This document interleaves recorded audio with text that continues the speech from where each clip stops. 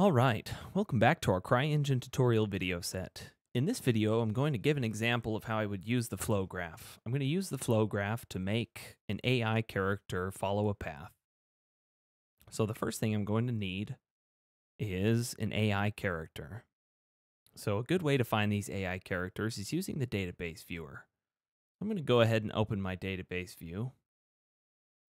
And normally I would have to go to this folder and load the library. And under here, you can see I have this library, Crynet Ops. This one right here has a lot of good AI characters into it.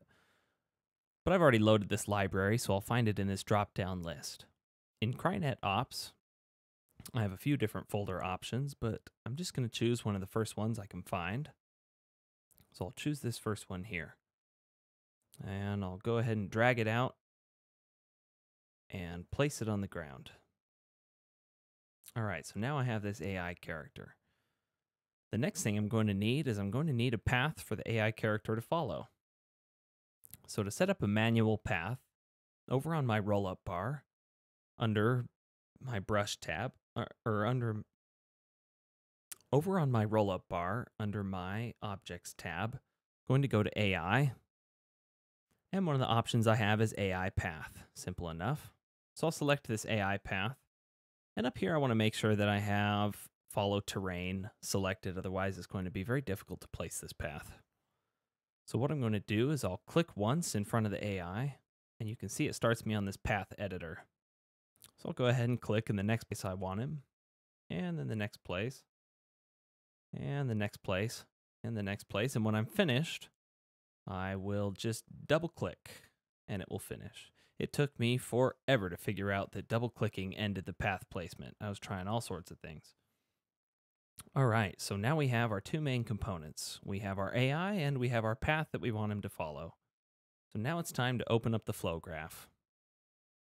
So I'll go up to View and Open View pane and my flow graph. And in this flow graph, I'm going to go ahead and I'll create a new flow graph. All right, so we're just blank right now. So I want him to start following the path at the start of the game. So what I'm going to do is I'm going to add a node, and it is going to be the game start node. All right, the next one I'm going to need is the AI follow path node. We'll choose AI, and I'll select follow path. All right, so now I have the two nodes I need. So upon the game starting, I want the AI to begin following the path, so I'll drag a little arrow from my output of game start to sync up with follow path. You'll notice that the AI follow path node wants me to choose an entity. So one way to do that is to enter the ID of the entity, but an easier way to do that, a much easier way, is to select the character that I want to be associated with that node in my viewport. So I have him selected. Then under choose entity, if I right click there, I can press assign selected entity. So whatever entity I had selected in my viewport is now assigned to that node. So that was a lot easier.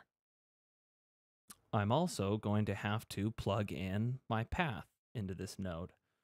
So over here on the right-hand side, you can see that I have my options over here, and one of them is path name.